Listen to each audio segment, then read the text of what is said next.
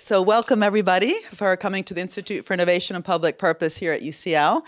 We're super happy to welcome Simon Sharpe back. He's an IFPP fellow. I'll give you a proper introduction in a minute. And Chris Rapley, who together we've actually been on a, what was it called? High-level advisory board for the European Space Agency's future missions with humans on the, what was it actually called? Human something?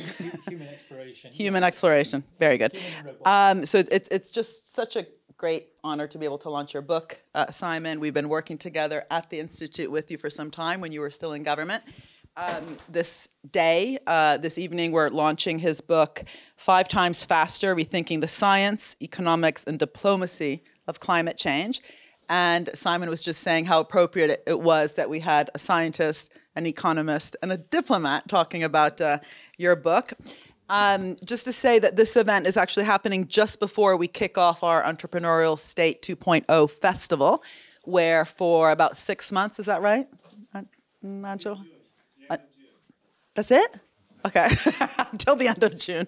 For 3 months, we're going to have lots of different events that look at kind of what is the role of science, what is the role of innovation, and actually helping to steer the economy to tilt the playing field, not just level the playing field, towards achieving growth that is more inclusive and sustainable. What's the new way that the public sector, the private sector, civil society, philanthropies can actually work together to achieve a goal-oriented economy. So this is a great way to kick us off on what is the structure of an innovation system that both produces great science, but also can be useful. We were just talking about Pastore's quadrant, which I'm sure we'll get to in the discussion. So usefulness of science is, of course, very different from it being directed top-down. So really quickly, just some bios here. Simon is currently the Director of Economics for the UN Climate Champions. He's also Senior Fellow at WRI.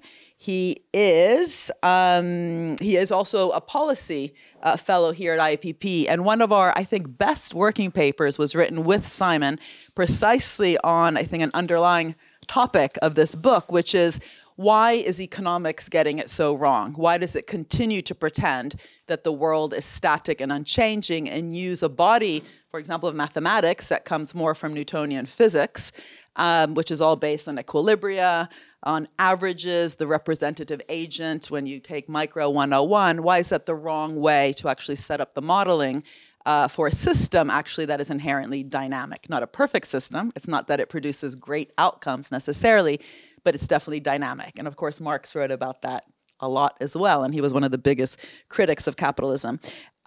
He was the deputy director of the UK government's COP26 unit, where he led international campaigns on energy, transport, science, and innovation. And he's also developed the approach to clean growth in the UK's industrial strategy. And I should also say that we together helped make the UK's industrial strategy stop being sector specific. At the time, the sectors were aerospace, automobiles, the creative sector, finance, and life sciences, towards being challenge-oriented, right? So sustainable mobility is a challenge that then the sector called transport needs to change itself in order to deliver. So that was, you know, a real wonderful experience we had together. And Chris Rapley is a professor of climate science at UCL, and we were both saying how great UCL is in terms of really fostering kind of interdisciplinary and cross-faculty thinking. His previous posts include director of the Science Museum in London. In 2008, he was awarded the Edinburgh Science Medal for having made a significant contribution to the understanding and well-being of humanity. So this wonderful book has, as I just mentioned, it has these 3 kind of sections on the science, what's wrong with it, and Chris is going to talk a lot about that. Economics, what's wrong with it? I blab about that all the time. And diplomacy. So what we're going to do now is have 20 minutes from Simon presenting us some of the key takeaways from the book, and then we'll get into a discussion. And of course, we'll open it up to the audience, so do start preparing your questions. We also have some online people, is that right? Nai, you're going to help us bring those questions. Nai, by the way, is one of our PhD students, and she's doing incredible work on looking at the science behind what's called data science and how problematic it is actually when we bring social problems into that, like our health inequities. Yeah, so thank you. Brilliant. Thanks, Mariana. Before I get into it, I've got to say it's really nice to be here in IIPP. And You mentioned the industrial strategy work. I think we had something like 32,000 responses to the government's initial consultation on an industrial strategy and what it should do. And probably at least half of the responses from economists were a bit conflicted about whether we should have a strategy at all. And I was wading through these one after the other, trying to find anything there that's helpful that could get us started. Finally, came across one from Mariana saying, why don't you have a strategy that tries to solve some problems? Get good at solving problems and you might be able to sell stuff that other people can also use to solve the same problems. I thought, yeah, that kind of makes sense. All right, I need to talk to this person. And there we started. So you've been a huge support by the work that IIPP has done. It's given legitimacy to people challenging some bad ideas. And that's an incredibly valuable thing for an academic institute to do. So as you said, there are 3 parts in this: the science, economics, and diplomacy of climate change. And the context is that if we're going to meet climate change goals, we have to decarbonize the global economy 5 times faster this decade than we managed over the last 2 decades. That sounds hard. It probably is hard. And it's definitely hard if we don't change the way we're going about it. And my starting premise is that the stuff we have to change is not just the above ground stuff that we can see.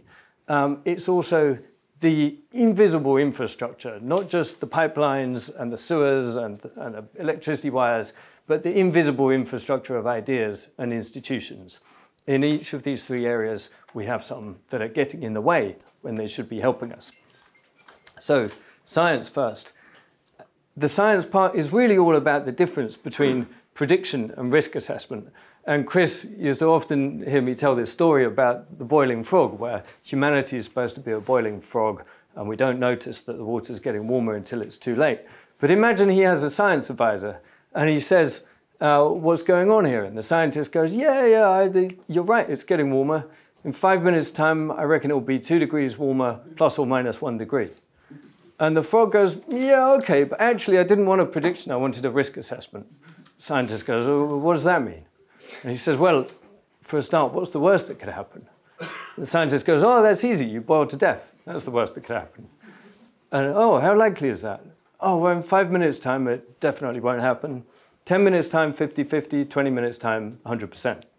Oh, okay, getting out of it then. The vast majority of the charts in the IPCC reports and the research that's underlying them are this kind, a prediction, impact over time.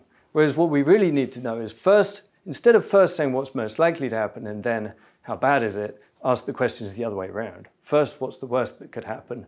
And then how likely is it? Probability over time. That's what we really need. And because we're doing it the wrong way around, we don't know as much as we need to know about thresholds of non-linear impact. Like, for example, when heat and humidity conditions exceed the human body's limit for tolerance, which never happens in the world at the moment. This would mean that even if you're young, fit and healthy, lying down in the shade, tipping water over yourself to keep cool, you still die of heat stress. And the last IPCC report 7 years ago said nothing about that in the summary for policymakers because they had a rule that you needed 2 research papers that had come to the same conclusion. Sorry, and Angelo, can we get rid of the thing that's, how do you say, hiding the titles? Oh, yeah. Is that just click the X maybe? Thanks, go on. And yeah, they actually thought it understated the risk, but they needed 2 pieces of research that had arrived at the same conclusion. And it turned out that of the 12,000 papers cited in this report, only 1 of them had addressed the question of if the world gets warmer, might it get too hot for people? There were quite a lot more that had looked at skiing and grape growing in Europe. And 8 years on, I've found that the difference has actually widened. This time there is 0 papers referred to in the IPCC 6th assessment report that explicitly discuss this threshold. And there's a nice pull-out box on wine growing with 60 different references. So the world might be going to shit, but we all know where our next drink's coming from. Another one that's not so well known, limit of London's tolerance for heat stress, around about 5 or 6 meters. Very few people I've ever met in the UK government know that our best estimate for long-term sea level rise at 2 degrees of climate change is double that, about 12 meters. So London's future could well be shorter than its past, which is a shame. We also know less than we might like to know about these thresholds in the climate system, the physical climate system. And this is just, you can see that by how much the expert judgment has changed over time. So few people are looking into this, that they really got it radically wrong to begin with. The risk is much larger than they used to think. And of course, all of these tipping points in the Earth system are connected to each other. You tip one, the other ones become more likely. And, well, how stable is the whole system altogether? We don't know. Again, hardly any papers have actually looked into this and discussed it explicitly. It's not discussed in the summaries for policymakers, and what there is tends to be communicated extremely cautiously. And something that was pointed out by scientists and insurance professionals when we work together on risk assessment is they have the opposite meaning of certain words and concepts. If you say conservative in the insurance industry, it means understating what could go badly wrong and preparing for it. Sorry, I said that the wrong way around. It means overstating it. Prepare for more than the worst that could happen. Whereas in science, a conservative statement of your results is one that understates the results. Diametrically opposite, the opposite risk tolerances, error biases. So if you want a good risk assessment, you can't rely on the scientists to do it. Ask them to give you all the information you need and then have some other people who have different error bias to do the risk assessment. So science has a few things going wrong, but I think economics is actually in a much worse position. And this is because most of the economics we have in government is founded on the idea of equilibrium, whether we realize it or not. And this is a situation in which nobody has any immediate reason to change their actions so that the status quo can continue. That doesn't sound very much like the situation that we face with climate change, where the IPCC has said what we need is rapid and far-reaching system transitions in the global economy on an unprecedented pace and scale. You could say those are situations where everybody has to change their actions so the status quo is completely turned upside down quickly. So we need to stop thinking about the economy as an equilibrium system, stop thinking of it as a machine, start imagining it as a disequilibrium system, like an ecosystem, which it probably is, not just metaphorically, but literally, because we're all animals going about interacting with each other and the natural world. And so instead of being static, predictable, functioning or failing, it's actually evolving, uncertain, it's got unlimited possibilities, and it doesn't function or fail.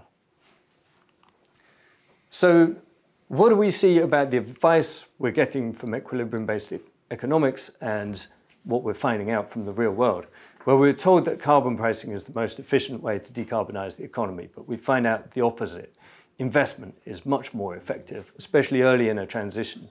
And it's been investment that meant global solar deployment in 2020 was about 14 times higher than anybody thought it would be 15 years earlier. Now, why? It's all because of feedbacks. Equilibrium doesn't have reinforcing feedbacks because they blow up the model. It can only handle diminishing ones. But we've known for decades that reinforcing feedbacks exist in new technologies. You get economies of scale, you get learning by doing, you get complementary technologies coming out, and you have this macro kind of feedback between investment, innovation, and demand. So that's why it works. So dynamically speaking, investing in the new system is much more effective than taxing in the old early in the transition. And of course, you can think about that with historical examples. Transition from horses to cars. We did it by investing in motors, factories, motorways, writing the highway code. We didn't do all that just by putting a tax on horse shit. Why would we expect this to be any different when we're moving from fossil fuels to clean technologies? Second thing is regulation. Regulation has a bad name. We're always told it's burdensome. Sorry, I'm going to interrupt one last time. There's 8 places here in the front. The back there is getting filled up with people who can't even see us because you're behind a column. Come up, there's 8 places. And if you come close enough, you can read a very important name. A very important name on this slide, which is Mr. S. Chu. That is Stephen Chu. He was a Nobel Prize-winning physicist, published about 500 papers on physics, and then became Energy Secretary to Barack Obama. I don't know how the Americans managed to get such good ministers. Nothing wrong with ours, of course, but, you know, that's impressive. And Stephen Chu wanted to have good, strong energy efficiency standards for home appliances, like fridges and washing machines and all that stuff. And he knew he'd have to fight political battles, but he thought at least his own department would be on his side. But the economists kept producing impact assessments that said this would push up the prices. And so at some point, I don't know when he actually found time, but I do sort of empathize. He went off and did an academic study, his first ever paper on economics, looked at the actual data and found that when the tough appliances standards came in, they accelerated cost reduction, they accelerated innovation. Not just because less energy was used, they pushed down the prices of those products. And of course, as he said, that was the opposite of what the equilibrium-based economics expected. Now, why is that? Well, it's not really surprising. What you're doing there is you're shifting resources from exploiting a position that a sector is in to exploring for something new. In evolutionary terms, you're changing the fitness function of that part of the ecosystem. The one way I think about it is imagine this river is a big flow of finance coming from consumers to producers going through a sector.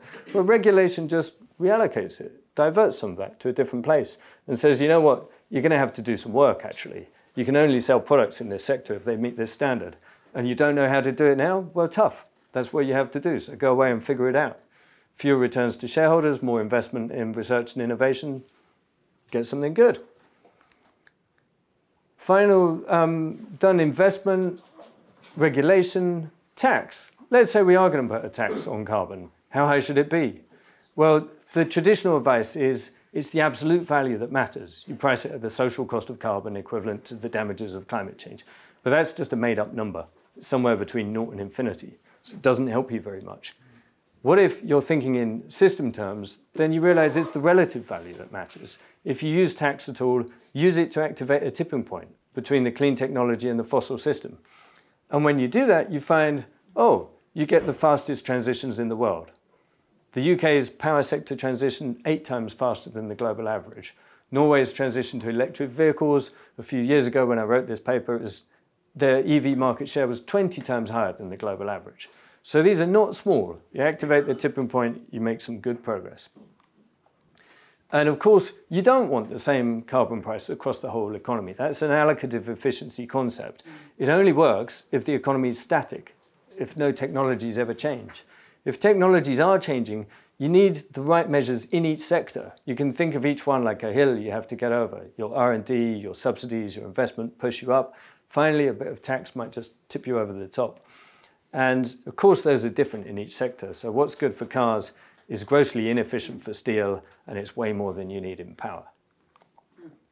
So I had to include one of Mariana's slogans here. And this is about strategy. Let's say you've understood how to use the investment, the regulation, and the tax, but where are you trying to go? Actually, direction matters. Innovation is political because the economy is path dependent. You can end up in different places. So in the UK, we tried really hard to have technology neutral policies in the power sector. Every step of the way, we discovered that was impossible. And the time when it really came home to me was when we suddenly realized that we might accidentally give loads of money to biomass. Loads of subsidies, public money, going to burning wood that was shipped across the Atlantic in big dirty ships after cutting down forests in North America. And we looked at it and went, maybe that's not the technology option for the 21st century that's going to create jobs and UK exports. So it really matters, the choice of direction. And you either choose deliberately or accidentally. The final part, diplomacy. And this is the part I've been most heavily involved in individually, so I can be rudest about this if I like. But it's linked to the economics because at the beginning, all the models were saying decarbonisation is going to add costs. And actually the Nordhaus model is unbelievably bad because not only is it always a cost to reduce emissions, but whatever you do one year, the next year you're back at the same starting point and you have to do it all over again because it's such a static economy. So it's basically like Sisyphus pushing his boulder up the hill and it always rolls back down again. Luckily, it's not like that. The transition does have another side to the hill. We're going somewhere better, and beyond a certain point, it becomes easier, not more difficult. And once you understand the economy in that way, it transforms how you think about the diplomacy. It's no longer a negative-sum game. It's not about dividing up the pie of finite global carbon emissions. It's about positive-sum diplomacy in a dynamic economy, figuring out how we work together to get to a clean economy that's better than the fossil fuel economy that we left behind. And you suddenly realize there are all these very real coordination gains. larger economies of scale, stronger incentives for investment, level playing fields where you need them. There's a load of stuff that countries can do together that they can't do on their own.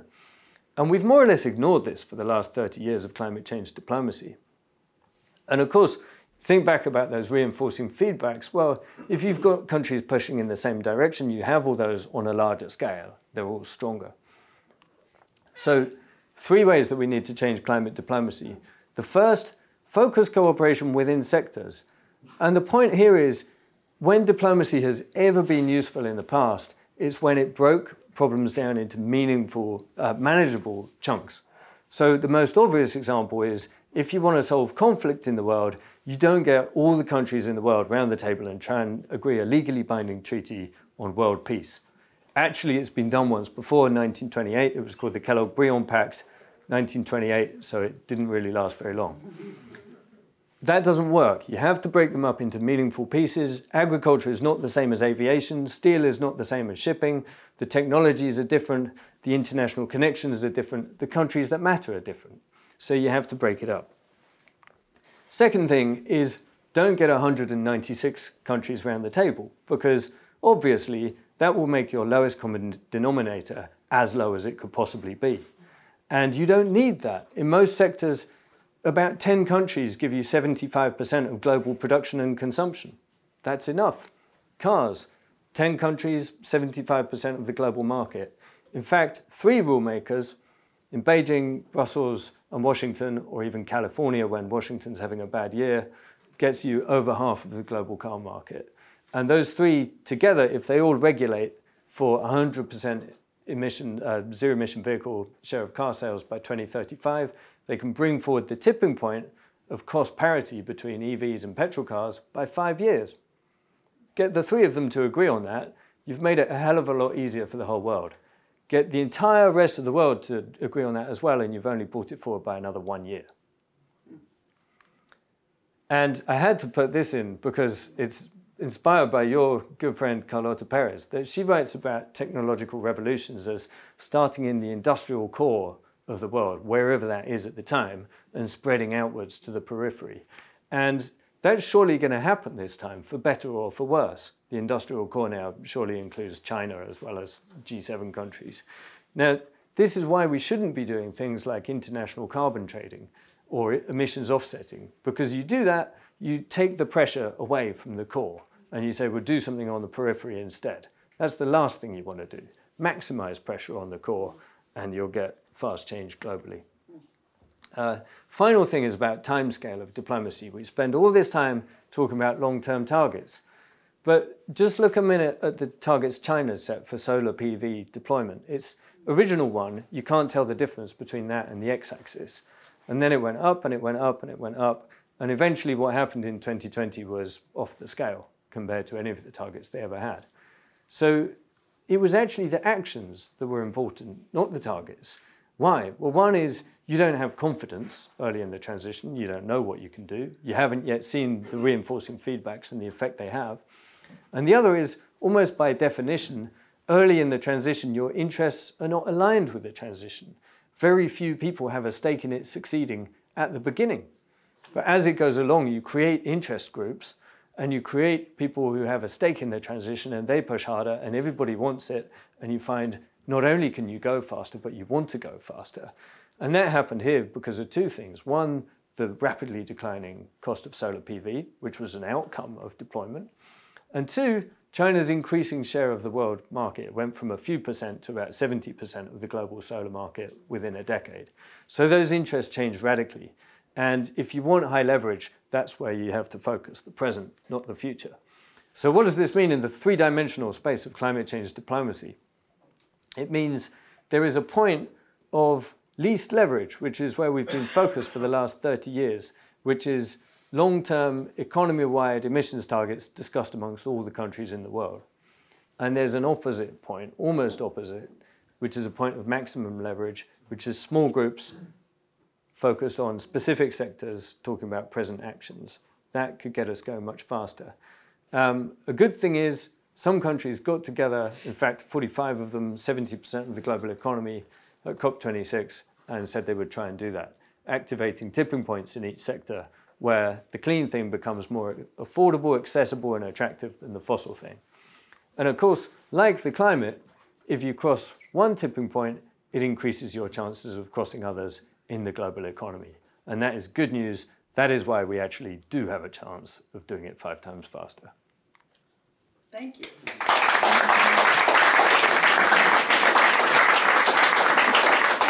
Thank you, Simon. That was absolutely brilliant. And Keynes had this great quote. He said, practitioners on the ground who are just trying to get the job done, whether it's on climate or transport, are often slaves of defunct economic theory. So I'll reflect on what you've talked about in terms of defunct economic theory. I'll hand over first to Chris, though, on the defunct way that we're thinking about science. Okie doke, thank you, Mariana. Hello, everybody. Can I just say one thing? I buy a lot of books. In fact, in my office, I have a book wall. And what Simon has done is he's written a book that's worth reading because in it you find lots of aha moments as you work your way through it, and it's very rare that you do that. So many books are 500 words that could have been just summarized on the front page. They really annoy me. I really recommend buying this one. It has an aha moment every so often as you work through it, and they're very important aha moments. So I've been asked, I'm the scientist here, I've been asked to talk about the shortcomings of the science community. What I would say is that the science community has been very good at what it thought it should be doing. And what it thought it should be doing was the kind of prediction that Simon outlined earlier on. And there have been a growing number of people in that community who realise that impact is actually what one needs to justify one's salary for. Particularly because they've been claiming that climate science is policy-relevant science, which it should be. But there has been this misconception about what needs to be delivered. And I thought I'd just have a look and see how things are doing. And I don't know how many of you keep an eye on the bits of social media or the media that tell you how the climate system is performing. But over the last few days, carbon dioxide concentration of the atmosphere has reached 424 parts per million, which is the highest not only in human history, but the highest for, 4 million years or something like that. And so you go, oh, well, that doesn't sound too good. But it's actually a pretty useless piece of information because it doesn't tell you what the energy imbalance of the planet is being driven by greenhouse gases, because it doesn't tell you anything about methane, nitrous oxide, the aerosols, CFCs, and so on. And what it doesn't tell you is how close you are to critical thresholds that people care about. I mean, do you care whether the atmosphere's got 420 parts per million of carbon dioxide in it? I don't think you can. What really matters is the planet gathering more energy than it is radiating away into space? And I can tell you it is. And just to put that in scale, it's as if every person on the planet, 8.8 billion of us, had 40 1.5 kilowatt electric kettles running continuously, pouring water into the ocean. It's 20 times, or nearly 20 times, the amount of energy that humanity generates each day to run the modern world. So you don't have to be a rocket scientist to say, well, wait a minute, if something we're doing is causing an impact on the planet which is 20 times greater than the thing we're doing, that doesn't sound like it's a very sensible thing to do. So the fact that CO2 is where it is has caused a lot of concern on the internet and elsewhere, but it's actually not really a very useful piece of information.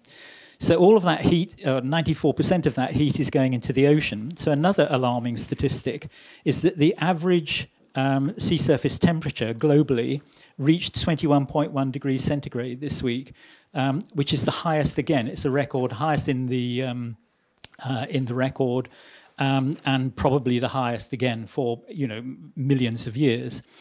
The reason that it's going up is that there has been a La Nina event in the Pacific, which is a way the water is distributed and the way it overturns and releases heat to the atmosphere. And for the last 3 years, the La Nina has been suppressing the warming that we feel in the rest of the planet, because the ocean couples very strongly to the atmosphere. And so what we're watching is the emergence of an El Nino, which is going to give us a very interesting roller coaster ride later this year as that heat is released into the atmosphere and then carried over the land. So I thought, well, let's have a look at what the land temperatures are doing. There have been springtime records in temperatures all over the planet. But this week it was 41.7 degrees in Myanmar, 42 degrees in Bangladesh, 43.5 in India, 44 in Pakistan, and 45.4 in Thailand. All of these are records for this time of year. But again, what does that tell us? It tells us it's very hot, but does it tell us how humans are responding to it? And again, if you read Simon's book, he makes the point that what matters to a human is the so-called wet bulb temperature, not the dry temperature. So how much humidity is there? I could not find a single value for wet bulb temperature. And yet, if it is above 32 degrees, which is less than the 35 broadly used as literally the existential limit, then people will be dying if they're exposed to those wet bulb temperatures for more than a few hours, and particularly so if things don't cool below a wet bulb temperature of 25 degrees at night. So the system is still, and these data are being generated by systems like the National Oceanographic and Atmospheric Administration, the Copernicus system in Europe. They're using billions of euros and dollars worth of satellites and floats floating in the ocean, but they're still not reporting the information that we actually need to do things properly. So the scientific community is doing amazing work, but it is not quite targeted. Now, this isn't a new thought. Jane Lubchenco, who some of you may have heard of, a very senior and very accomplished marine scientist, marine biologist in the United States, who rose to lead the National Oceanographic and Atmospheric Administration. She was president of the American Association for Science. In 1997-98, she gave a seminal speech and published it as a paper called Entering the Century of the Environment. Remember, this is just before the millennium.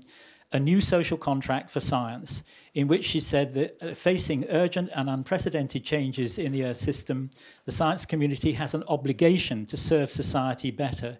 In other words, to think how its outputs will be genuinely policy useful, not just policy relevant. Well, 20 years later, she and I ran a special session at the American Geophysical Union meeting in San Francisco, called Is Environmental Science Serving or Failing Society? And Jane's paper was Our Moment of Truth, Has the Social Contract Been Realized?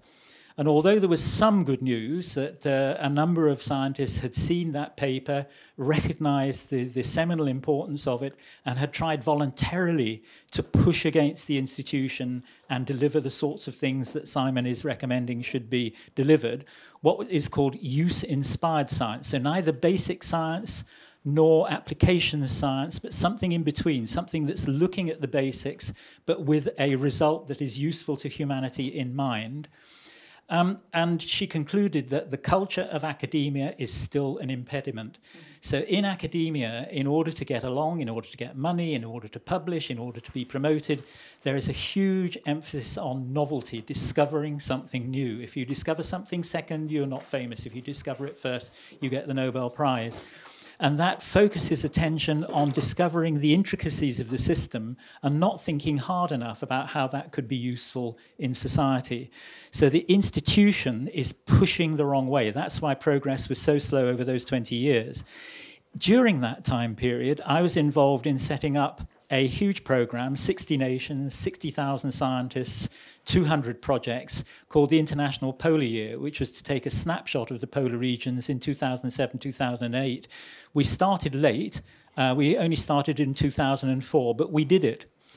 So what's going on here? Well, it seems that within the science community and within its institutions, there are some things that can be accelerated because the time constants are short, because you're moving along the grain of the institution. But if you want to change the institution, the timescale is very long. So I'll just finish by saying I broke my wrist a week or so ago. It took a fraction of a second to break. That's actually a truth. It's always easier to break things than to mend them, but that's not the point I'm making. It is going to take 6 to 8 weeks before I get this horrible green thing off my arm, and a year before it mends. That is a time constant about which I can do nothing. And given how urgent the need is to change the world, to transform the way we power, finance, and run the world, within these institutions, my recommendation is that we find the ones where we can work along the grain and get those accelerators that Simon was talking about, and not waste our time on the ones where the time constants are too long. For the moment, we'll need to deal with those in the end. But Simon's book points us in the right direction, but we've still got another step to go, it seems to me, to find where those pressure points are. And I'll stop there. Thank you so much.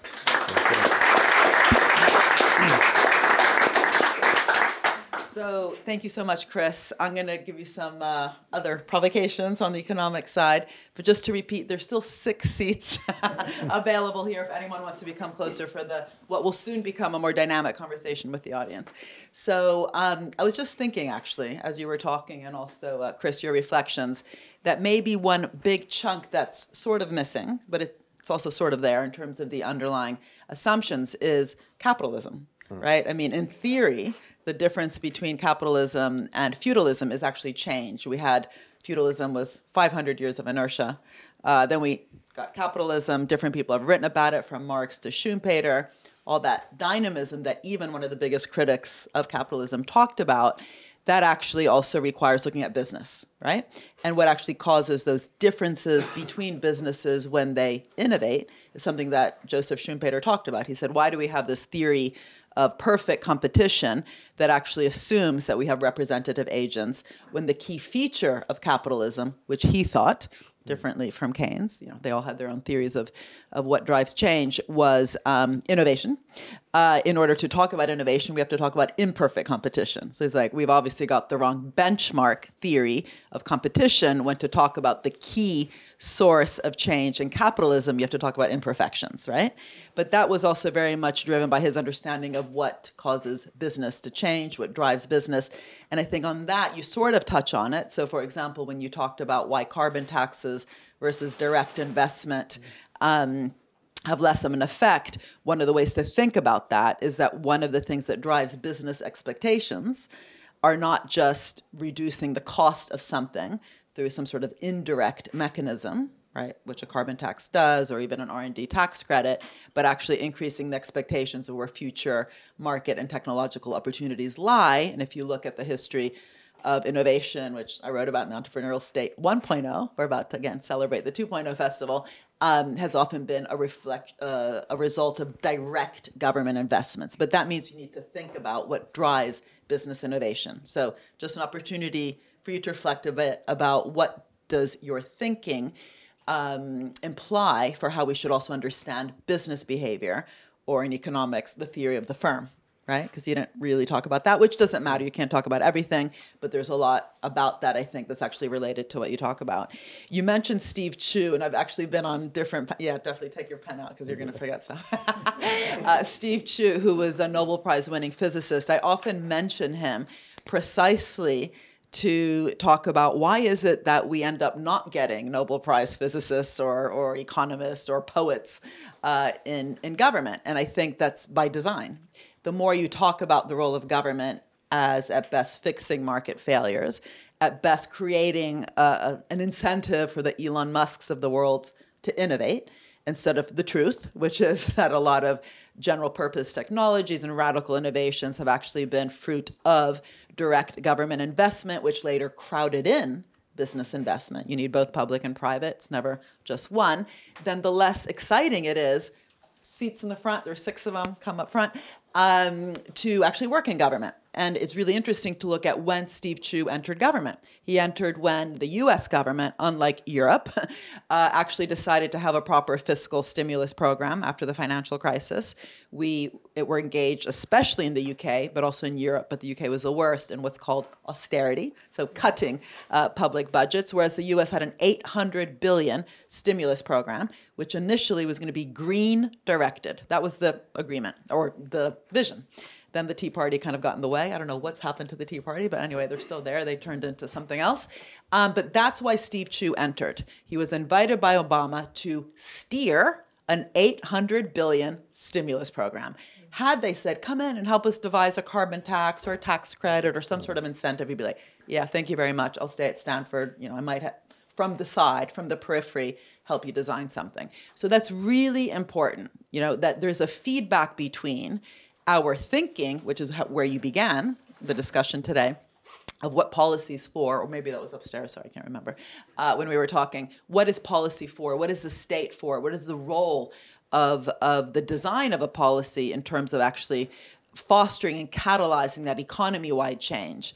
And what impact does that have on the talent pool that is also attracted to government? Sociologists, by the way, call this performativity. So how you actually measure something affects what actually then happens, and that feeds back into how you theorize and measure it. So there's a whole issue there about who's both in the civil service, who's attracted to it, how they are trained, how they are measured, how they are evaluated around these issues.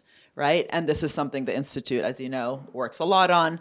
There's a complete fear and risk averseness today within the civil service. As soon as a mistake is made, you're in the front page of the Daily Mail, whereas the venture capitalists of the world are allowed to brag about the risks that they were willing to take, because just the same with government and venture capital, basically for every success, you're going to have to bear with 8 or 9 failures, right? But where is that risk-lovingness today in government? There's a feedback between how we frame the role of government as at best fixing on the margins versus being part of the co-creation and co-shaping of the economy. And as you know, we work a lot on this, and the work we did together actually on that paper was about market shaping versus market fixing and what that means for policy design. And maybe I'll just finish on that. On policy design, it actually quite strikes me, and maybe you can just say something explicit about this, that if someone read or heard what you said quickly, they might be asking, hold on, that's completely the opposite of what we in the Institute called mission-oriented policies. Think about sectors, you said, not about economy-wide change. Think about actions and not targets, right? And I think what you're actually saying is actually quite synergetic what we think about, and you're just thinking about that difference between sectors and the economy in a more granular way. But, you know, Chris and I were both on this board for the European Space Agency, and what's so interesting about the Apollo program and today's new kind of mission to the moon is that it actually was really cross-sectoral. It was a really clear target to the moon and back in a short amount of time. It inspired people, even that famous janitor who worked in NASA who also felt he was part of the moon mission.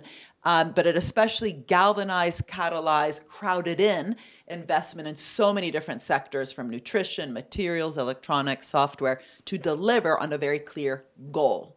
So I just thought, you know, and NASA was very confident about its role. It even was confident in the contracting. They had, as I talk about in my book, Mission Economy, a real care for the design of the contracts, including issues of fairness. They had no excess profits clauses, hugely relevant today with what we're seeing with inflation being driven by monopoly profits. They were very clear on the need for outcomes-oriented procurement to catalyze all that innovation. So maybe you could just reflect a bit more, just so we don't misunderstand you, on the difference between talking about things like targets and actually a really inspirational goal that can then catalyze with the right conditionalities, but keeping open the how, that cross-sectoral innovation, which you don't get when you just obsess about a sector, which can potentially just lead to lots of handouts, guarantees, and subsidies for sectors to be happy to getting those subsidies, guarantees, and bailout programs. But yeah, so yeah. Thank you. Great. Well, that's some great points to come back on.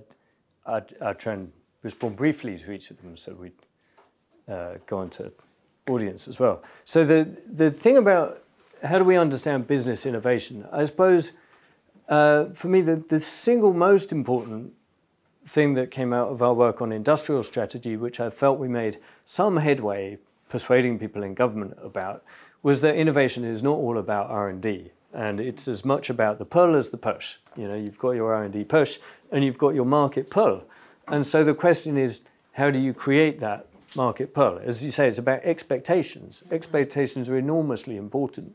And I think how best to do that really changes over the course of the transition. At the very beginning stage, you know, actually investing in some guy in an R&D lab probably is the best thing you can do. Then there's some, you know, maybe you take an equity stake, maybe you give a grant. It's very small scale at the beginning. Then maybe you use public procurement to create the first niche deployment. Actually, the transition from sailing ships to steamships and the transition from not being able to fly to having civil aviation, they both really got started through public procurement. Both of them were to do with postal services in different ways. One was the British Empire and the other one was the American government. And so there's public procurement. And then as you get further on, you know, look at the road transport sector now, it's regulation that's forcing innovation. It's zero-emission vehicle mandates or efficiency standards that are so tight that you can't meet them through efficiency anymore. You have to meet them through a technology change. Those are the things. Once you're into that mass market diffusion stage, it's that kind of regulation that's your most powerful lever for driving innovation. So I think you go through a sequence and it changes over the course of the transition. The direct investment point, I've always loved the story you give about Tesla and Solyndra, and how if the US government had taken an equity stake in Tesla, it would have paid for many, many Solyndra accidents many times over. I think that's absolutely right. And the thing that the government... And that's because Tesla and Solyndra got the same amount of money from government. Right.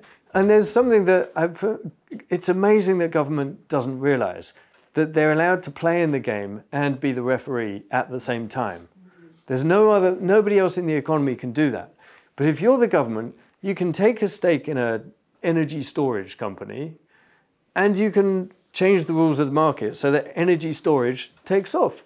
And you don't have to be a monopoly. You don't have to take the whole market. And if you think you're getting in the way at some point, you can just bow out.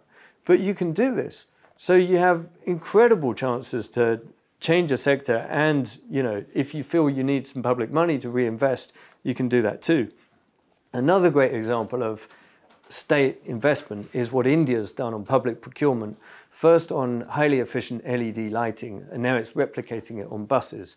They just used bulk public procurement to get massive economies of scale, drive it down the learning curve, make every part of that supply chain more efficient, and also overcome the financing hurdle. They had a clever financing arrangement to remove the barrier for the intermediaries. And it got the cost down by something like 85% over 4 years. And millions of households in India got lighting for the first time, and it cut emissions. Now they're doing the same thing for buses, and it's brilliantly successful again. On the role of the state, I mean, I really agree that if the government thinks it doesn't have an important role, and if it never does very much, and it's not very ambitious, and it doesn't pay people very much, then good people leave, and that is a shame. Finally, I think there is a really interesting difference between national policy and diplomacy. And at the national level, if you can, the best thing to have is your Prime Minister and the whole cabinet saying, look everybody, we've got an economy-wide mission, net zero in 30 years' time, and it's not an empty target. I want all of you to go away and come back with policies for everything you're responsible for about how we meet that. That's the best thing you can do at the national level. Difference globally is you don't have a global government. So nobody gets to do that. There's no one in the world that can do that. So that the challenge is a very different one. The challenge is, how do you work together? How do you negotiate? How do you agree? What do you do that makes faster progress than all of you just tackling this on your own? And that's why it's so different. You have to break it down into the meaningful chunks. And once we get some of the big emitting sectors of the global economy moving rapidly in the right direction, as we're starting to do, we can also cooperate on the links between them. That's absolutely in play as well. But the difference at the moment is not between having a good sort of well worked out strategy for the global economy versus sector specific. Difference at the moment is all the countries in the world shouting at each other, getting really upset and angry with each other over economy-wide emissions targets, when most of those targets, after 30 years of discussing, they still point up and not down over the next 10 years. So really, we've got to be able to do something better. Thank you. Thanks so much. So we're going to open it up. I have no idea when we're meant to finish, and I don't have a watch. I have a phone, but I still don't know when we're supposed to finish. So can you let me know? So we have a bunch of questions in the room. We have some online. So we have one in the back, one in the front. Then maybe we'll go to 2 online. And we'll take, do you want to take 3 or 4 at the same time? Yeah, that's good. Yeah, let's take 4. So 2, and then we'll go back to the audience. So yes, in the back, please. And sorry, can everyone say their name and where they're from, if you're a student or what sector? Simon. only one? Yeah. Wow. Okay.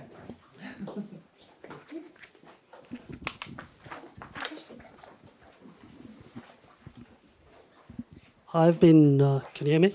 Yeah. Yeah. My interest in this is I've been researching supply chains for the last 5-10 years, all the way from India, Africa to the UK. And my indigenous roots in India, while everyone's talking about fossil fuels, for the last few hundred years, the colonialism meant that we were reliant on fossil fuels. The economy wouldn't have functioned without fossil fuels.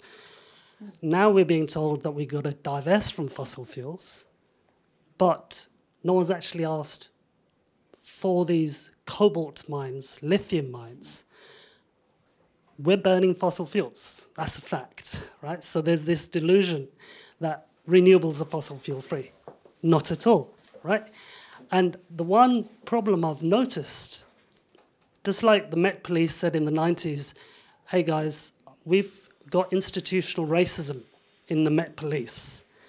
My question is, when there does not seem to be much comprehension of supply chains all the way from Congo and India to the UK and saying, hey guys, listen, you thought your renewables were fossil fuel free. They're not fossil fuel free. They're conflated with the human rights abuses of women and children. Yeah. And now the problem is, to electrify the whole of India is going to require removing every blade of grass and forest from my indigenous roots. So my question is, not about the resources, where they're coming from and where they're going to, and all you know, Congo, and that's another big issue, the heart of Africa. My question is, if we're going to resolve this, is the climate change movement guilty of institutional racism and privilege itself? Because I'm only seeing 1, 2, 3, 4 people who've got roots of the global south. And they're not on the panel, that's for sure. So where are the Indians, the Africans, the Chinese, the Haitians, to actually say, hey guys, you're talking about us, like you've been talking about us for the last 400 years of colonialism. Where do we get a pitch? Yeah. Where do we actually get to tell you, we never gave you rights to mine our cobalt mines and rape our women so you could have an electric car? Yeah. No one's talking about it. It's an excellent question. Thank you. And if we don't give you the rights, you're not getting your electric car, you're not getting your solar panel. So if we get proper rights... Just have other questions. We totally got it. Thank you, by the way. Thank you for asking that. We were just in Argentina, where they're, of course, going to be one of the biggest suppliers of lithium. It's one of the most polluting from the climate side, let alone what's happening to the indigenous communities in Latin America that actually are where these natural resources that are required for a climate transition are based. So thank you very much. And you're absolutely right. We actually have a commitment in IPP to make sure our panels are diverse. We have failed on this instance, so thanks for calling it out. I appreciate it. So next question. Hi, I'm Tom. I work on land use change. And Simon, I think you used to work in UK government, but now you don't. And I was wondering if you've seen anybody in UK government that's a bit like the Steve Chu guy from America, who sees how the whole system that they're working on needs to change and can say, okay, well, I need these policies, this support system, these changes to happen, or whether we're just missing those kind of people. Thank you. And then we have 2 online. Is that right now? Yeah. Great. Can you give it to Nai? Thank you. So from online, one of the questions that came up from Enrique Bataler from the University of Valencia is, shouldn't the relations among periphery countries be considered as important as those between the core and periphery countries in order to reach critical climate goals? Is this what is now needed? And then another question that came up from Annabelle Foote is, the HM Treasury does not include natural capitals as an economic driver input of UK economic productivity, just as an output. How can this be changed? And in relation to that, what can be done about the political will problem in terms of addressing these issues? Thank you. Okay, that's 4. Okay. All right. Okay. There's some good challenges around. Look, to the question over there, thank you for the question. There's I'm sure nothing I would say that would fully do justice to all of the points you made. I think a lot of us, well, all of us, our starting premise is that climate change is unfair in every imaginable way. I think, I mean, is the climate change movement guilty of institutional racism? I don't know. I don't know. I really don't know. I don't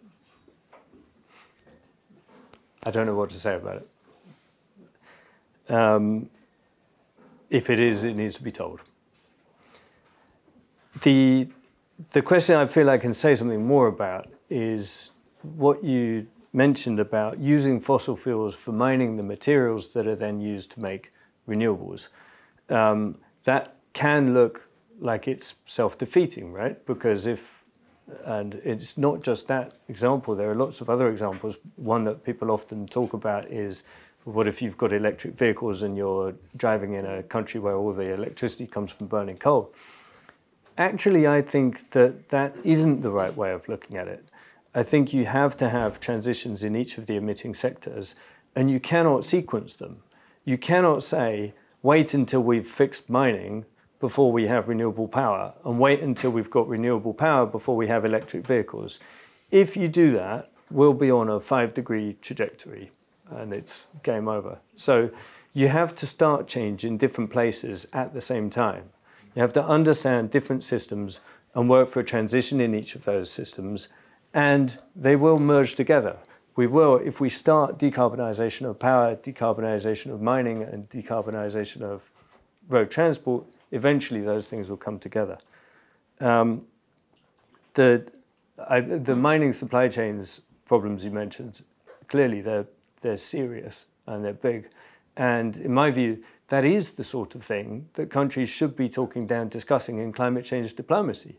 Instead of sitting around going, shall we, review our NDCs in 5 years' time or 1 year's time, they should be sitting around and having the kind of discussion that you just raised, talking about where are these materials going to come from in this sector, how much do we need, what standards should we apply to production, how do we work together to enforce decent standards of human rights and sustainability. That's a useful conversation to have in climate change diplomacy. So I'm entirely with you on that. Just if I may, on that exact point, one of the discussions in Chile, which is currently being run by a government that is quite progressive, is how do we think about copper, again, not as a sector, but as an input towards a sustainable transition. So what does that mean for copper? In the same way that in Germany, the steel sector had to change what it was doing in order to be part of Energiewende. And that's why a sector-focused approach is often problematic.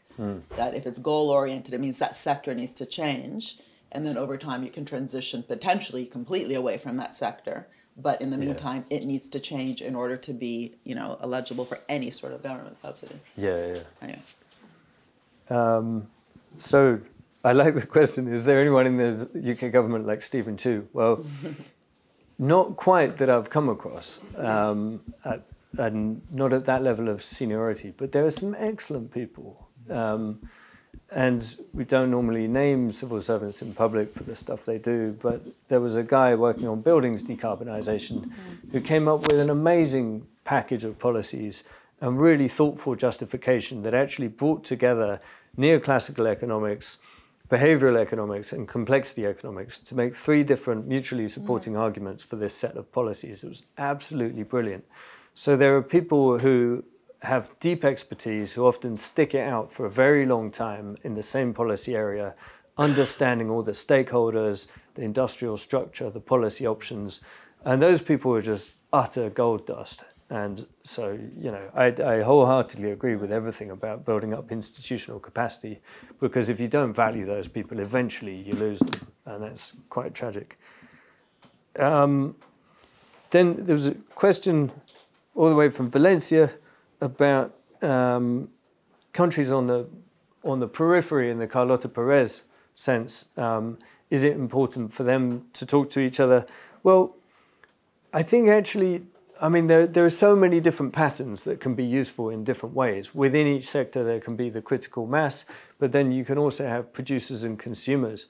And one of the key things is the patterns of countries that can work together effectively are really different in each sector. So I showed road transport as China, Europe, and America as the big three that can change it and make it easier for the whole world. That sounds predictable, but think about land use change, think about palm oil. You've got Indonesia and Malaysia that export 85% of the world's total palm oil exports. So those are the key players that need to be at the table. Or if you think about shipping, you know, suddenly places like Singapore and the Netherlands become really important. So there are different countries that can be globally influential for different things. Even the Marshall Islands can be influential in shipping. So I think it's useful for all countries to think about where their leverage really is. And then the Treasury doesn't include natural capital as an input to production, only as an output. Yeah, I think good point. And that's another problem that needs to be solved. And above all, energy needs to be understood as a crucial factor in growth. It's not just, as one economist once told me, just the same as shoes. If the economy gets bigger, we'll use more of it. No, there's a law of thermodynamics. There isn't a law of shoes that applies to the entire universe. And how do we get more political? Well, we'd always like to have, but there's nothing we can do about it, apart from be a political leader yourself and go and show them how it's done. Really, what I'm getting at here is that for the same level of political will and the same level of financial capital, if you channel it more effectively, focus it more effectively on the leverage points for system change, we can make faster progress. So we don't have to wait for Stephen Chu to come and be the next Prime Minister of the UK. Just please raise your hands because we have another 4 coming, but just quickly on the Treasury, one of the things we worked together on, I think, at least we worked on it, I'm sure you were there, in the room was how we should change the Green Book, right? Which is this way that the Treasury evaluates public investment. So maybe you could just say something quickly about that, because one of the things we recommended in our, actually it wasn't in the joint paper, was that instead of using cost-benefit analysis and net present value calculations, precisely because a lot of these difficult goals actually require risk and even extreme uncertainty, like Kennedy said, you know, we're doing it because it's hard, not because it's easy, then we need to be looking at all those things that happen along the way. We shouldn't fear the risk, but we need to measure the degree to which the risk taking actually then catalyzes that economy-wide innovation. And for that, you need metrics, evaluation, that capture those dynamic spillovers across the economy, as opposed to these kind of static. So is there anything just that you want to say about the Green Book, which in every country is called something else, it's just the name in the UK, of how we evaluate stuff? And let's just assume that the good stuff happens that you advocate for. How would you then evaluate it in a Green Book? Yeah, so the Green Book, for anyone who doesn't know, it's an official piece of guidance for the government issued by the Treasury that is about how you make decisions. And I remember very well, actually, that it was after one of these meetings with Treasury people, where a room full. I think we went out in the corridor and, Josh, you said, I've read through the Green Book. It doesn't mention the word innovation once. And I thought, oh, that's quite interesting. I need to look at this thing. And I went home and I spent one of the most boring evenings of my life reading the whole Green Book from cover to cover. And it's true. But I found something really great in there. I found this paragraph that said, cost-benefit analysis is a marginal analysis technique. It's appropriate for situations where you don't expect any change in prices of goods and services in the economy or any change in underlying variables.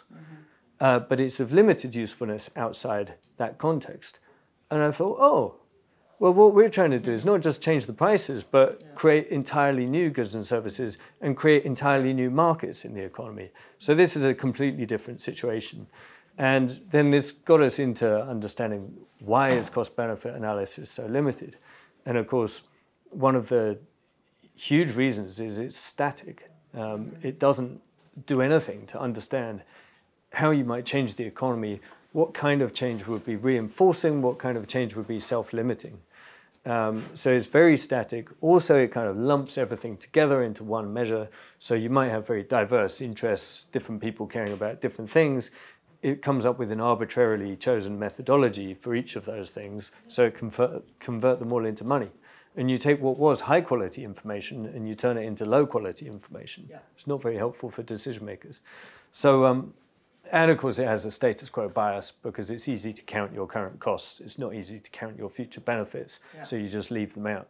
So this evolved into something I've worked with a few other academics, and we've ended up saying we should be talking about risk-opportunity analysis instead of cost-benefit analysis. Yeah. It's the uncertainties and the dynamics that really matter. And there's this weird dichotomy between the business case, the strategic case, the economic case, and how they talk about the economic cases in that static way. Yeah. So Chris, before we open it up again, and can we make sure there's at least 2 women who can ask questions? We've only had male questions so far. Just very quickly on the political question, the Stephen Chu.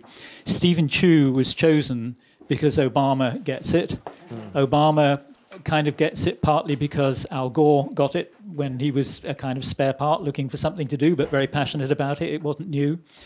And so the conditions have to be right so that bright executive advisors are placed in, put in powerful positions. In the book, I can mention Tim Reeder's name. Tim, in the Environment Agency, developed the Thames Estuary 2100 plan, which was an adaptive pathways approach. It cut the Gordian knot of how do you plan for sea level rise when you're very uncertain what you're facing. And it was picked up around the world as the right way to approach. So it's possible for clever civil servants and advisors to be allowed to develop new ideas which actually get into the system, even if the Prime Minister doesn't even quite realise what's going on. So it's a complicated issue about how these things work.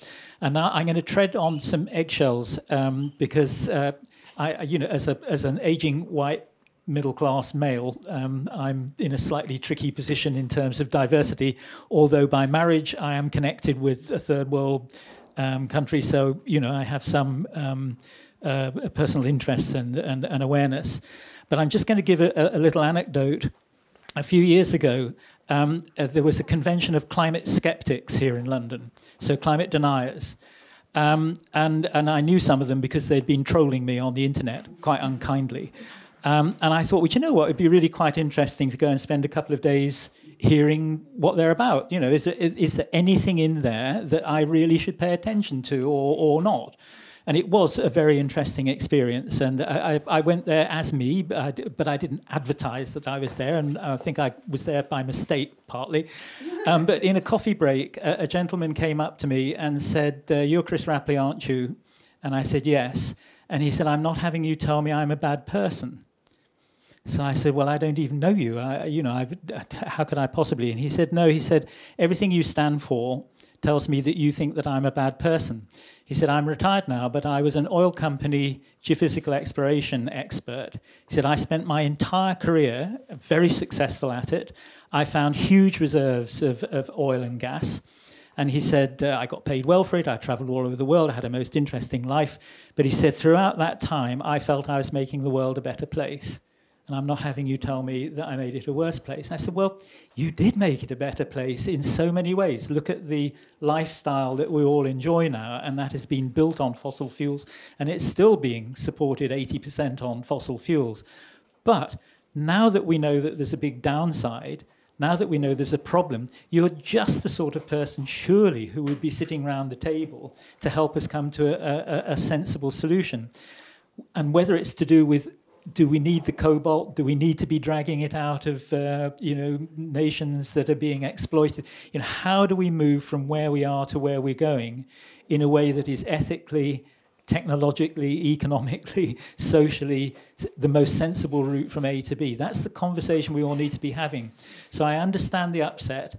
We can all apologize for what other people did, and which I was part of. But in a way, we have to confront where we are now and try and have a sensible and ethical and adult conversation to go forward. So that would be my reaction to that question. Absolutely. Absolutely. And I should say that I ran a program with 79 nations in it, and we put huge amounts of effort to make sure that everybody had a voice in that program. Great. So 2 women here, and then we have Jake in the back. And then we'll take one more online. Thank you. I hope I'm just being a woman. I run the Centre for International Peacebuilding, and I spent about 7 years in the Pacific looking at climate change and the effects of climate change. And one thing that stuck out was that they have a completely different paradigm about how to live their life. And you talked about this when you talked about ecosystems and the dynamic factors within ecosystems as opposed to a machine-based system. And so which doesn't allow for a circular economy, which is obviously an underlying big principle that we're all working for. And I think we still, and you pointed it out throughout your talk, we're still kind of getting stuck on a paradigm, conceptual, linguistic hooks that are fixing us into a way of thinking that is completely dysfunctional. And it's very difficult to always call it out. But you do, and we all have, I think, a duty to call it out when we see it. And I think it's terribly important to also kind of apply this to the governance systems that we have. And you mentioned this in some other places, you know, like the kind of meta-governance approach, where looking at hierarchical governance, where is that appropriate? Or at network governance, where is that appropriate? Or at market governance, where is that appropriate? Which of these systems do we want to incentivize? And which ones are inappropriate for the task we want to do, blah, blah, blah, blah, blah. So I think there are kind of a lot of these issues that are very, very kind of underlying your thinking in your book, which I think we need to all become much more conscious of, I think. Great question. Thank you. You can pass it in the back. My question is about, I love the idea of focusing on the levers where you can get maximum impact, so you put your effort where it has the maximum impact. But there's always going to be a drag from the incumbent system that sort of holds that back. And I really struggle with understanding how we can remove that drag, because you mentioned about replacing a feudal system with a capitalist system. But it strikes me that we seem to have shifted the feudalism from the bloodline, from feudalism to the dollars, right? So we've still got a kind of feudalistic system, but it's feudalistic on where the money is and where the power is. So how do you get rid of that drag? Yeah. Great point. Jake, and while the microphone is moving, we actually have a whole project here called Algorithmic Rents, and looking at the feudal rents that are currently embedded in how we construct algorithms. So it's a different sector. Yeah, totally. Yeah. My name's Jake Sumner, and I've worked in local, national and regional government and in the private sector and voluntary sector. And partly, and I'm very interested in systems change, and particularly from a climate perspective. And I guess what's been inserted into it now is the pace and scale of change that is needed. And the timing element is so critical to our decisions. But in sort of creating that systems change, and I think it's also useful to think of places and how that happens. And I know from experience of government, it's incredibly siloed, it's incredibly difficult to join up. You'll have seen that as well, Simon. And I think there's an opportunity at a regional local authority level, as the conveners of place, to really create at-scale change. And actually they're part of the, I guess, landscape which could go faster. You know, lots of social homes could get changed very quickly on retrofit. You know, that could be scaled quickly. They're the, you know, they deliver public transport systems, et cetera, et cetera, et cetera. And that could be scaled up with jobs and blah, blah, blah. And that's done at a place level. So that's, I just think that we're overlooking some of that, and particularly in our bus system at the moment, I feel that's a big part of the solution. Whoever forms the next government must drive it at a particular place and local authority level. Thank you. Why don't we get one or two from Nye, and then I think, oh, no, sorry, one more in the front here. Sorry. Thanks, Simon. Two very quick questions. One is really about something that Chris talked about, which is disinformation. So kind of doing all of this in an environment, in a kind of hyper social media world where there's rampant disinformation. So maybe some reflections on that aspect. And the other question was really about gas. I mean, you've talked a bit about coal, and you mentioned methane. I think one of you mentioned methane, but this whole role of sort of the gas, which has been seen as a sort of transition fuel, which is really not, with its emissions on methane, and we know the rest of it. But it's just, I'd like to hear a little bit about what you're thinking on that too. And sorry, where do you work? My name is Aditi Thorat, and I work for Global Commons Alliance. Thank you. So now maybe we have time for one, because we only have about 10 minutes. Oh, I'll respond. yeah, that'd be great. Yeah, both of you can respond to anyone you want. So this question is from Manuel Lira. Manuel writes, my interest is in the net zero effort. Today, carbon footprint focuses on scope 1 and 2, but scope 3 alone captures more than 80% of the total carbon footprint. Don't you think scope 3 should be included in all financial reports, mainly due to the fact that it is a link with financial reports and transactions that could be performed in a third world country with limited environmental laws or enforcement measures? Thanks. So we've got 10 minutes to continue. Okay. So first, thank you. I really like the way you put that about the evolutionary, the paradigm that this is about ecosystems. When I got near the end of this thing, and I thought, well, I've talked about 3 different systems that are all really buggered up. What's the connection? Or are they just 3 that are coincidentally all completely wrong, but in different ways? And I thought there's a really strong connection, and it is that in each of those 3 systems, we've got reductionist thinking, and we need systems thinking. In economics, very obviously, we have these stupid models with representative agents, as if the behavior of one person or firm represents the behavior of the entire economy. It's like Steve Keen says, you can't model a water molecule and expect that to show you different weather patterns. Of course it doesn't. The system behavior is not an extrapolation of the individual behavior. And that same kind of thinking in economics led to the reductionist thinking in diplomacy, as if each country can just reach net zero emissions on its own. Of course it can't. We're all part of a global economy, and it's global systems of production and consumption and governance that we have to change in each of these big emitting sectors. And even in the science, surprisingly, there's maybe more systems thinking in science than in economics, but still a lot of reductionism. And you can look at the effect of climate change on individual crops, but it's not the same as understanding the risk to global food security. Yeah. And another aspect of that is the first-person perspective, that the reductionist approach, or the broader philosophy that's part of, stands outside of a system and thinks of itself as separate. But of course, if you want good risk assessment for climate change, you have to start by asking, what are your interests? And in the economy, you have to remember you have agency. Don't ask a consultant to predict what the cost of clean technology is going to be. Implement the policy that will change the cost of that clean technology so that you have what you want. And diplomacy as well, remember that interests change over the course of time. And your point about governance, absolutely. One of the great things that I learned when I started working with David Victor on the climate change diplomacy, there was a moment where I suddenly thought, oh, this is the evolutionary version of diplomacy, where you don't think that everyone's interests are fixed at the beginning and they're never going to change. You realize they will change. So the whole game is, how do you construct a process that will change interests over the time and draw in more actors as you go along? So you start from very few, you end up with the entire world. It's a question of how you grow that coalition as you go along. And that is related to the question about local government, which I totally agree.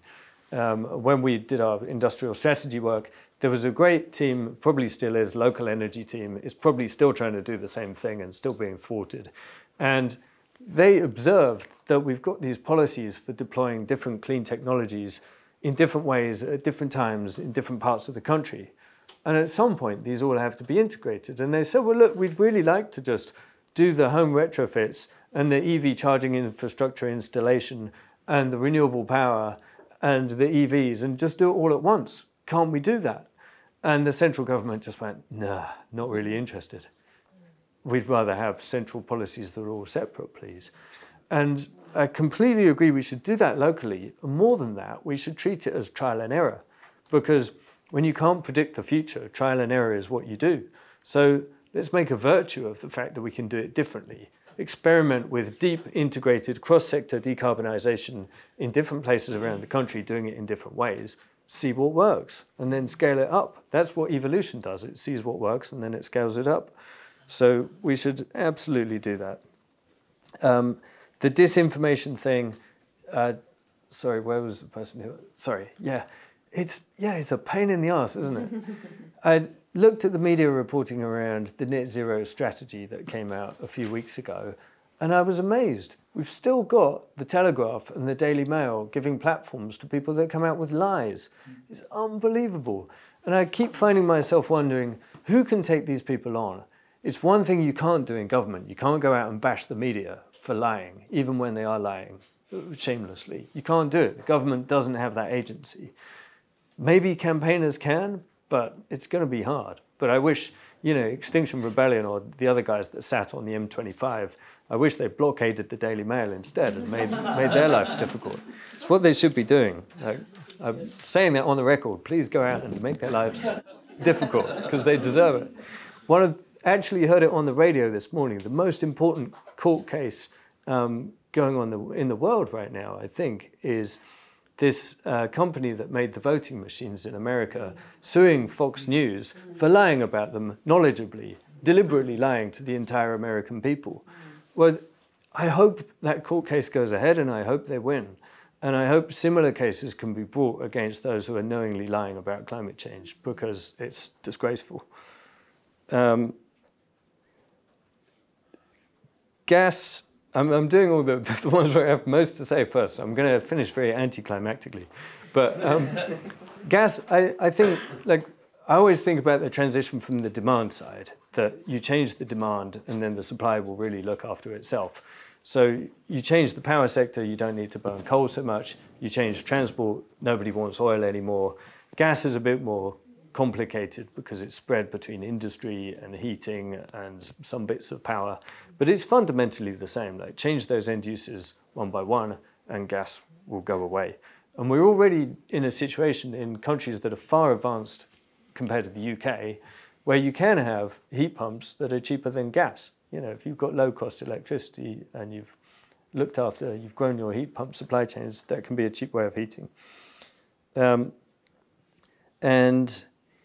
Finally, the Scope 3 question, I think, comes back. Can you just let everyone know what Scope 1, Scope 2, Scope 3 Oh, is? God. Oh, that's not fair. That's not fair. I can never remember because it just really annoys me. It's part of the reductionist thing. The reductionist paradigm is every man and his dog has to have a net zero target. And then not only that, but we're going to kind of really keep notes on them all and account for it, and then tell them when they've been bad and give them a slap. That's not how you do system change. I mean, yes, the whole Scope 3 can be useful in a sense of you get companies to use their buying power. So Google goes out and it says, we're not just going to, I don't know what's their core thing. But Google goes out and says, we're going to buy only renewable energy from now on. Great. That's massive buying power. That's really, really helpful. It's a good thing for corporates to do that. So I don't really mean to downplay it. But the point is, if you have a difficult business... $50 billion, yeah. But let's say you're talking about Shell, and we all want to be mean to Shell, right? Because they're an oil company. But how are they supposed to reduce their Scope 3 emissions? That's decarbonisation of the entire economy. Of course they can't do it. It's not up to them to change the structure of the aviation sector or the shipping sector or even road transport. They don't have the agency to do that. It needs the government to go and do that, regulate the crap out of it, and then that will solve their Scope 3 problem for them. Great. Thank you. So we've got 2 minutes left. I'm going to give them to you. Wow. Well, very quickly, we know that our rivers and beaches are being polluted at present, but the point you're making is that the public square, the discussion is polluted as well by toxic input from the well-known. I mean, if we bulldoze the Sun, the Express, the Mail, who else? Yeah, the Telegraph, the Times, probably Eton and Harrow and a few others as well. That would be the quickest way to make some institutional change in the UK. Actually, I'm not necessarily.